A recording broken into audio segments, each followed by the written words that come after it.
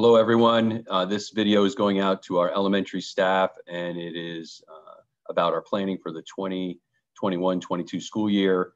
And by this time of the school year, we typically have a lot more finished and in place for what the start of the school year next year will look like. But we still have 204 students who are in our e-learning program this year in the third trimester, and we are still trying to gather information from families to figure out how many of those students will not be returning next year to our in-person instruction. So what we're going to do is we're going to move forward with planning, even though we still need more information from our families. Dr. Winter's working on gathering that information. But what we're going to do is we're planning on offering an e-learning program, because even if 50 of those students don't return to us and we don't have an elementary online option, it's going to be not good for us as a school district, and having those students go off to possibly a cyber charter school. So we're planning to continue the program. We'll offer e-learning to students in grades 2 through 5. We're going to have the need for 2 e-learning teachers to begin the school year. And since we only have 2 teachers, they would be required to teach 2 grade levels. But we're going to go over in this presentation a little bit about how we're going to cap the class sizes so that is more manageable, and also a stipend that would go along with taking on one of these positions. So one of the teachers would teach 2nd and 3rd grade, and the other teacher would teach grades 4 and 5. We're not going to offer an e-learning option for kindergarten and 1st grade. Although our teachers did a fantastic job with that this year, we still feel very strongly philosophically that the best place for those early learners, especially with literacy skills, is in a face-to-face instructional environment. So our students who are currently in e-learning in grades 1 through 4 possibly could continue on with a limited number of them in e-learning next year in grades 2 through 5. Again, we're going to cap the class size for the 2nd and 3rd graders and the 4th and 5th graders at a total of 26. That means, for example, if we have 13 2nd graders, 13 3rd graders that say we're not ready to return for whatever reason for in-person in 2021-22, are you offering an online option? We have had parents reach out to us and ask that. And the answer is yes, we are planning to have an online option for students who aren't coming back in those grade levels. So it may not be clean in 13 and 13, it may be, 12 and 14, you can do the math, but we want to make it manageable numbers-wise, since you would be working with 2 different grade levels. Here's a sample schedule that Doug worked on with one of our, actually a couple teachers who are doing e-learning right now. And the sample schedule is for 2nd and 3rd, but it would be similar for a 4th and 5th grade combination as well. So from 8:15 to 9 would be your first prep in the morning, and then we do a synchronous ELA instruction from 9 to 10:40. And then from 10:40 to 11:10 would be your synchronous science instruction. And then from 11:10 to 11:30, that 20-minute time period, that would be not necessarily direct instruction, Zooming with all the students, but it would be a time for some assessments. It would be a time for students who need extra help to meet with you, or people you want to check in on. And you could structure that so that it's not necessarily the same as the 9 to 10:40 and the 10:40 to 11:10 type of screen time. From 11:30 to 12 would be lunch, and then you have a prep after that half-hour lunch from 12 to 1. And then from 1 to 2:10 would be the synchronous math instruction for the 2 grade levels, followed by 3rd grade synchronous social studies, 2:10 to 2:30. And then 2:30 to 2:50 would be the synchronous social studies for the 2nd grade. So the way they have this planned out, it would be split for the writing instruction, and followed up with at 2:50 to 3:30, synchronous wrap up teacher help time, again, very similar to that 11:10 to 11:30 time, not necessarily all screen time.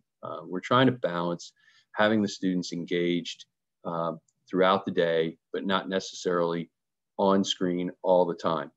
So that's the sample schedule that Doug worked on, again, with some people who did this year. And it obviously could be tweaked as long as we feel it could work. We're open to talking about how that schedule would look when it was finally put together. Planning time, as I said, when I went over the schedule, 8:15 to 9, and then again after your lunch from 12 to 1. We're offering a stipend, $500 per grade level per trimester. So if you're teaching 2 grade levels, let's say you're the 2nd and 3rd grade teacher for those 26 kids, and it might be less than 26. We don't know yet. We're still working on gathering information, but it won't be more than 26. If you're teaching those 2 grade levels, it would be $1,000 per trimester. If for some reason we get the responses back from the parents and there's a need for more e-learning teachers and the number of students who are coming back for in-person instruction decreases, and if we are able to pull a 3rd teacher, then if you're only teaching 1 grade level, it would be $500 per trimester. But I think things would have to be aligned pretty good for that to happen, but it is a possibility. So for example, if there's 3 teachers in, let's say, 1 grade level at 1 building, and there's a big draw for e-learning teachers from that grade level at that building, and if it allows us to go from 3 teachers to 2, we could possibly have one of those teachers bounce out and be the 3rd e-learning teacher. So for example, if that happens, we might have a 2nd grade e-learning teacher, a 3rd grade e-learning teacher, and 1 for 4th and 5th combined.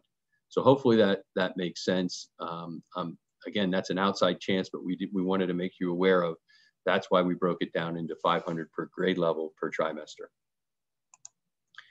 Supports. You needed certain kinds of support this year, and it was more challenging our first year in with students coming from multiple buildings and having multiple principals. Your principal from your home school, but a student that went to a different school, who was helping, how are they helping? So we wanted to try to shore that up a little bit. And you also had some students who weren't necessarily the best e-learning students. They were fitted more for in-person instruction, or they just didn't attend, which was a problem as well. So we want to make sure that we're taking attendance, and to be counted for attendance each day, the student needs to be on Zoom. And if they're not on Zoom, then they're going to be absent for that period. Teachers will use Zoom like it's a regular classroom. You're going to have the students on Zoom, kind of like if you're doing small group and students are in the room working independently. And if you need to say, hey, I need to see this student, you need to bounce in from the independent work you're doing to get into the Zoom, kind of like you do in the in-person face-to-face classroom. So we can work on that more as we go through the summer.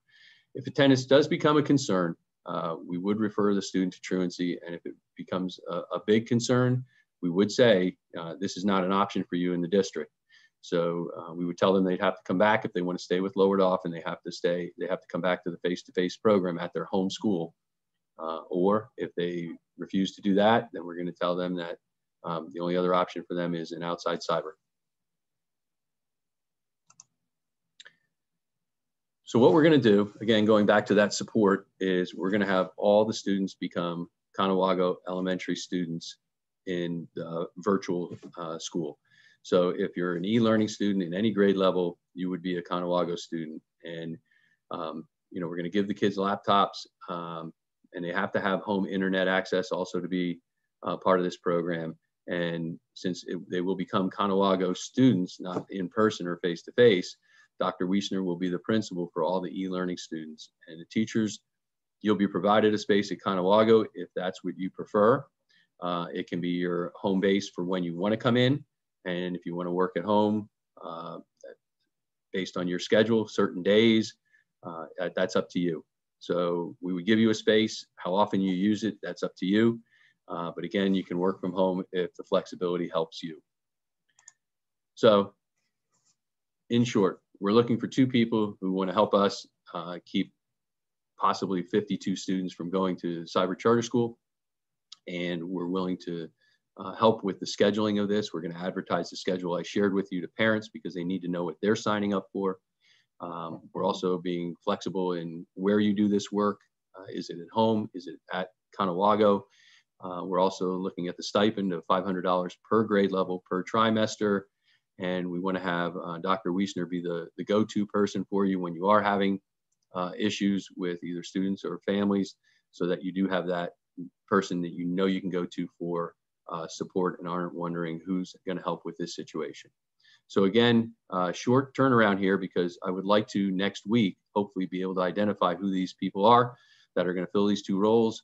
And then the principals can then really start working on what happens with that ripple effect and how those buildings, if these two teachers come out of those buildings to do this, what the staffing looks like at your building, because I know you want to know that, and you need to know that. So again, unfortunately, this is still not a typical year where by this time we know these things and you know where you're at. We still need to plan for people not coming back for in-person instruction. So if you have questions, reach out to Doug, reach out to me, but we're asking you to do that before Wednesday, May 26th, so that we can get this all in place and then get everybody else set for the summer. Okay, thank you. And as always, please take care.